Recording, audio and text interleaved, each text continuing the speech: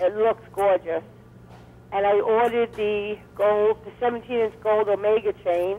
Wow. And I ordered the 16-inch gold, yellow gold glitter necklace, which you haven't shown yet, I don't think. You're burning up that credit card tonight. Tell me about it.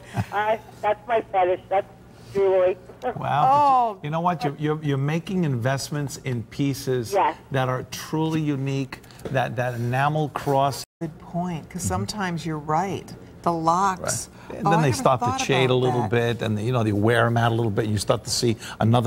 As long as earrings have been made, probably. Women adore hoops. When you study like the Egyptians, right. Or